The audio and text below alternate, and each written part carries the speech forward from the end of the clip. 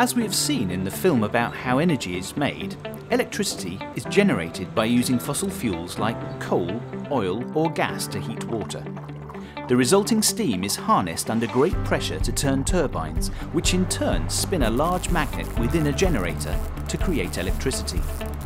But burning fossil fuels releases carbon dioxide, a greenhouse gas that helps to cause climate change into the atmosphere.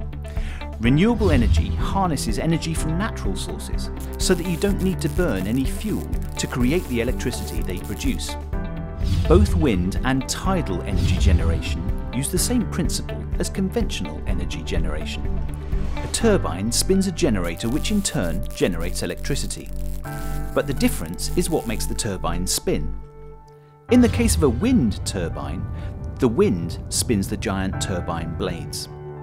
This means that turbines tend to be sited in places where there's often a lot of wind, on hilltops or near the coast, for example. Some people don't like the way they look or the noise they make when you get close to them, and they can harm birds that fly too close to the blades. A wind turbine can't produce the same amount of energy each day, as it depends how windy it is, and if it's too windy, they have to be turned off to avoid damaging them. But they produce energy without creating carbon dioxide, so they don't contribute to climate change.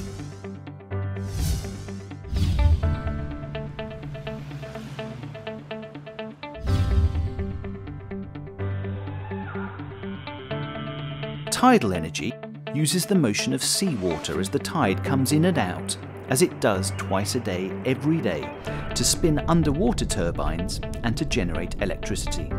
Tides can be stronger or weaker at different times of the month, but that the tides will rise and fall twice a day is guaranteed. The trouble is that the environment under the sea is really difficult for machinery to cope with. Salt water is very corrosive, so tidal turbines need a lot of maintenance, but they do produce their electricity without contributing to climate change.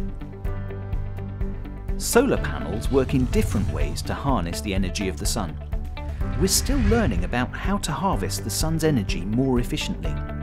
It has been estimated that enough energy from the sun hits planet Earth in 1 hour to provide for the entire planet's energy needs for a whole year, if only we could work out how to capture it. Solar heating panels are filled with special glass tubes that are used to heat water for things like baths, showers and washing up within the home, or even for something like an outdoor swimming pool.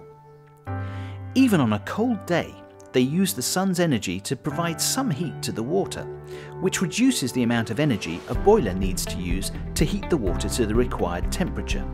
Whilst on a hot day, a solar heating panel can do most of the job of heating the water for use in the home. Photovoltaic cells convert the light energy from the sun into electricity.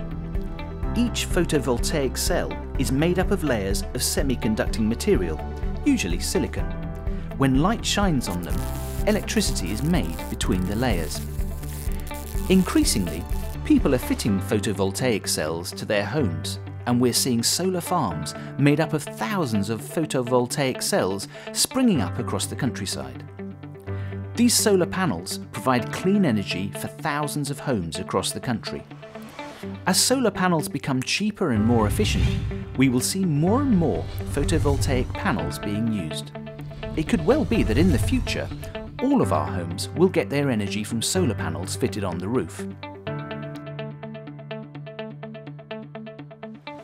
Other ways of creating energy from nature are also being investigated and developed. For example, wave energy can be harnessed using giant caterpillar generators. There are also solar power stations, which reflect the sun's energy using giant mirrors onto a tank of water. The steam from the water turns a turbine connected to a generator. This is already happening in hot countries like Spain, whilst deserts, such as the Sahara, have huge potential for this kind of solar power station. So there are lots of renewable energy sources that are being developed to solve the problems of climate change that are caused by burning fossil fuels.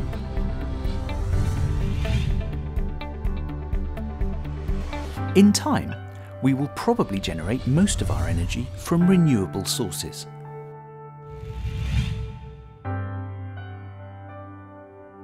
To find out more, please visit our website and download the conservation education on alternative energies.